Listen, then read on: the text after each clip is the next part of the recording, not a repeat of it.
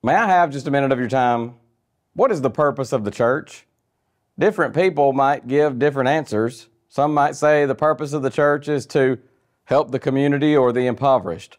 Others might say the purpose of the church is to make people feel good. While those who are part of the Lord's church certainly ought to desire to help the community and those who are impoverished, we need to remember the main purpose of the church is evangelism.